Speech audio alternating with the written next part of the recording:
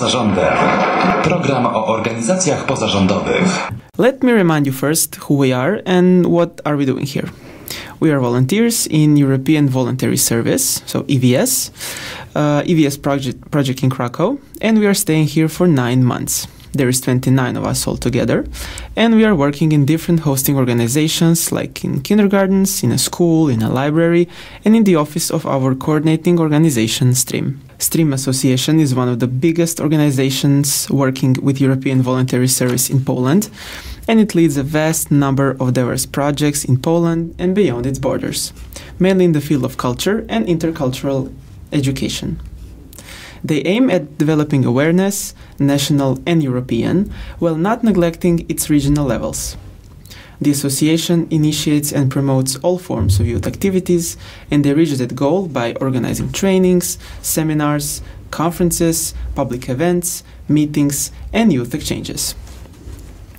Okay, so now you are reminded of who we are and what we are doing here. You know a little bit about our organization, and we're just gonna take a short break before we start with our topic for today. I said in the beginning that we are both part of a big EVS project. We have 29 volunteers altogether, and there are also mentors, our assistant coordinators, our coordinators, and many other people in our association. How do you feel about that? Is that different from being at home?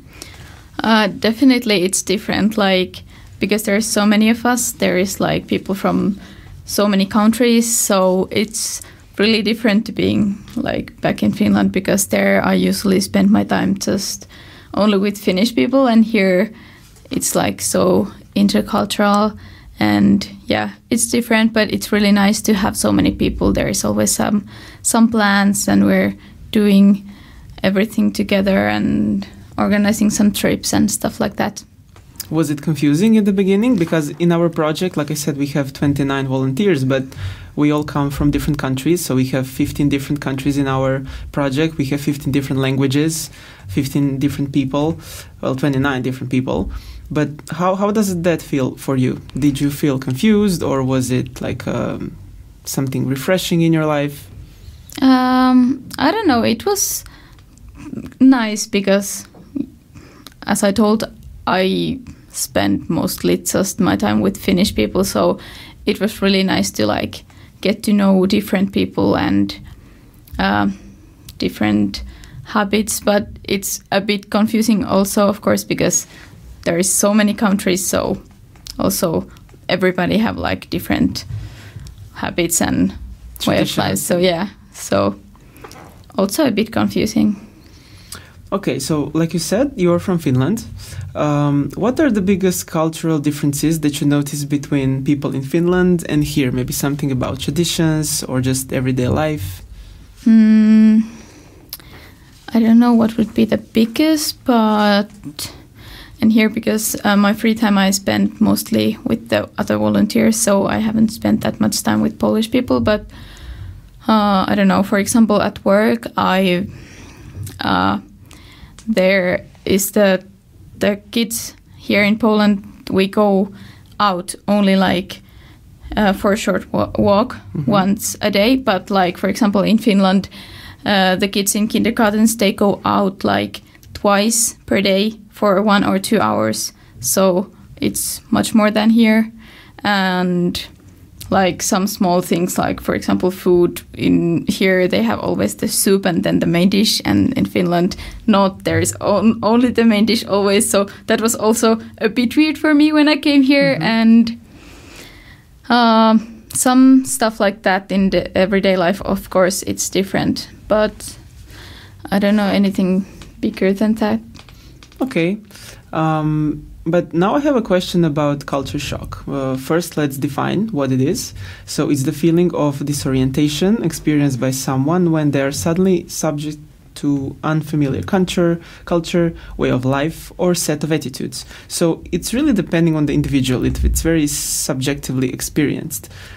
Do you know anyone who has culture shock, or did you have it sometimes? Did you feel it? For me, I think it wasn't that strong, but of course there is when it's a new country, there is like different things. So like a new language and different things. So for example, with the language, it's of course a bit. For example, like shopping, you go to shop and then everything is in Polish. You don't understand anything, so it's gonna take time to like figure out what are the products. So things like that made a little bit of a cultural shock, but for me it wasn't that strong, I think. Yeah, it's really hard when you can't see the brands, you don't know the brands, so you don't know what you usually buy and what you can buy here, that it's similar to those things. And for me, I cannot recognize the names of the shops, so you're not completely sure what it is. If you just see it across the road, or just, stuff like waiting for the tram. And then you need to recognize the names of the stops and just simple things in everyday life that are a little bit off. Like everything is fine, but you see like slight differences. But still, you are from Finland, so you are used to the cold. So this winter wasn't so bad for you. Yeah, no, it wasn't that bad. It's been so warm winter here this year. So far. Maybe we'll have some more cold weather next week or next month. But I can imagine that someone who is from Spain or from south of France, maybe they can have a big problem adjusting to the cold, to the snow, to below zero temperatures. And then you need bigger clothes and sweaters and everything. So it's different, it's just the everyday life. It's really different. But what do you think, what's a good idea? How can you cope with culture shock? What do you think would be helpful? Well, I think it's good not to stay alone, like at home, and like think that, oh no, where am I? Like, what is this? And it's like important to stay connected with people and do something you like, and also have your own habits with the like all new you have there. And also it's important to like stay in touch with your family, but also like not think about that too much. Not too much, so that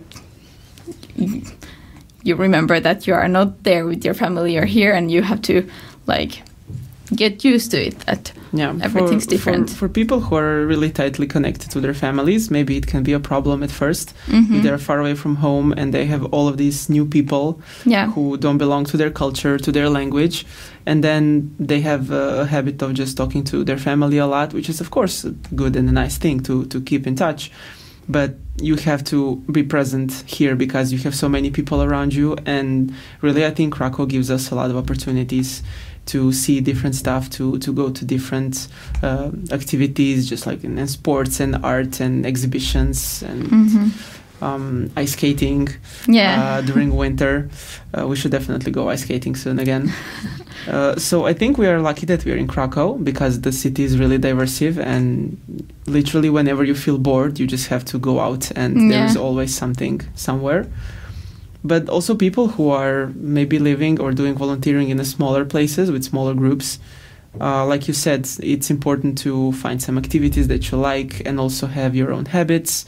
You can always read a book or join some new club, or, there are a lot of possibilities. I mean, we live in the internet era after all. Okay, so, and what do you think that having Polish friends or friends wherever you are, like new friends from there, the culture that you're in right now, is helpful? Of course, because they know the culture, so they can like show you what they're used to do here in Poland. And like we had the opportunity to see Christmas here. And Polish people, our Polish friends, really showed us a lot of traditions and food, of course. Okay, so I think this was very helpful. Maybe someone who is listening is wondering what it's like to be in a country far away with no people from your country. And it's important to know that you can always find somebody to connect with, some activities and actions. We're continuing our conversation with Venla. So Venla, you said that you are just 18 years old and you decided to spend almost a year far away from home. how did that happen? Did you want to do that? Did you want it for some time, or was it like a very quick decision? Yeah, well, I was thinking like, what do I want to do after high school? And I don't know until now what would I like to study next. And also I didn't want to continue my studies like straight away after high school. Mm-hmm. And also I wanted to go like abroad to a different country for a longer time. And then I was just basically Googling like opportunities to go abroad after high school, and then I found EVS, and then I was like, yes, that's my thing. And now you're here. Yeah. It's exactly the same thing, actually, that happened to me. We just did a lot of Googling, and EVS popped out. But how did your family react? They reacted well. They were really supportive and like saying that, yeah, you should go, like it's a great opportunity, and yeah, they supported me. No, that's very nice. But when you found the project that you like, and when you applied, and when you saw that everything that you were trying to do is becoming real, was it a hard decision then to really leave? Because sometimes we have ideas, in our head that we like, but then when they become reality, where it can be scary a little bit or confusing. Well, I think the decision wasn't that hard because I really wanted to do this. But of course, like when it got like closer and closer, it started like really stress me out, and I was like really, I just got this feeling, and now I'm really going. But still, I really wanted to do this, so the decision wasn't that hard. And so far, you are happy with your decision? Yeah, I'm very happy. Good to hear that. So would you recommend young people like you, people who are 18, 19, to go volunteering in their own country, or even to go volunteer abroad? Definitely. I think this is like a really good opportunity to like see the world and get to know yourself better and get to know new people and learn new things and everything. So yeah. Yeah, and what do you think is the difference between people who do EVS like you did after high school, and like actually many people in our project did, and someone who is already 25 or 28, 29, 30, who maybe already finished universities or they're already working? What do you think is the biggest difference? Well, maybe the biggest difference is just if you go after high school, you don't like know that what do you want to do in the future. And if you're like few years older, then if you like finished your university, you already like know maybe better like what do you want to do, like. But what about experience? Do you think there's a difference in experience? Well, of course, if you after high school you're young like me, so I don't have that much experience like in general, but then. So you actually get a lot of experience and skills here that you can use later. Yeah. But also I think people who already have their mind set up on something, maybe they need something to like refresh their life, or maybe they're trying to find something new, or really to find something where they would be happier. Yeah. So I think everyone can benefit, no matter if you're 18 or 28. If you come here, just maybe for people who are 18, it's a little harder if you never lived alone. Yeah. Or without your parents. Definitely. Did it take some time for you to get adjusted to the life without parents who are there every day? Well, not that much. Like I moved away from my family when I was 16, but I moved with my grandparents, so they were there. But it was kind of, I've been like lived alone with my parents for a while, so it wasn't completely new for me. Mm-hmm. But still, now if you want to, like, if something happens in the flat, you need something fixed. It's not like you can call them and say, hey, come on over. My electricity doesn't work. Yeah. But you have to figure it out by yourself. Yeah. And just, I mean, like using the washer, using I don't know, if something happens, like you have a burned fuse or something, you don't know what to do. So you have to cope with these new situations where you can't really call your parents or grandparents. So I think it's also a good experience because when you go home, not just you, but anyone, they have a lot of new experience and a lot of new maybe options for solving problems in their life, and it could be good. But okay, tell me, what do you think that people who are doing the EVS can gain from working in the organizations where they are working? What can they take home with them?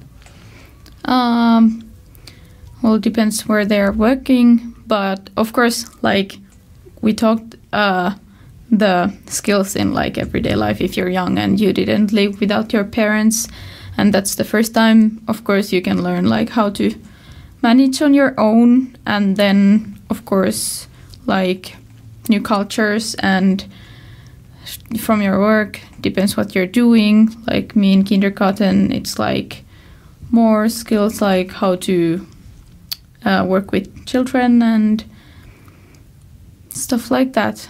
In general, in life, like learn to know yourself more. Yeah, and maybe even if you don't know by now, after EVS, it can help you decide what you want to do. Yeah, definitely. Like get some ideas, what to do next. Yeah, and where to go. What was the biggest challenge for you here personally? And now try to take everything into consideration, like your work and the moving and the new language and everything. What do you think was the biggest challenge? Maybe the language for me, because like the work, I'm used to work with kids like before coming here, so that wasn't new except the language. So the language barrier at work, it's always like difficult situations when, for example, kid is crying and then they come to tell to me, but then I don't understand. So if I understood, I could do something about it. But when I don't, then I can't really do anything about it, just to tell the teacher. So yeah, the language for me. Yeah, I understand. It can be a big challenge. But you did learn how to cope with those situations. Yeah, it's been now 4 months, so I've got used to those situations and like learned more how to communicate with the language barrier. Yeah, me too.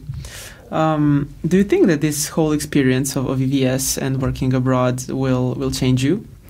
Definitely. I feel until now I've already like changed a little, like maybe get a bit more clear what do I want to do in the future, and I still have 5 months to go, so definitely I think I will grow as a person. And yeah, maybe the picture will be more clearer. Yeah. More clear.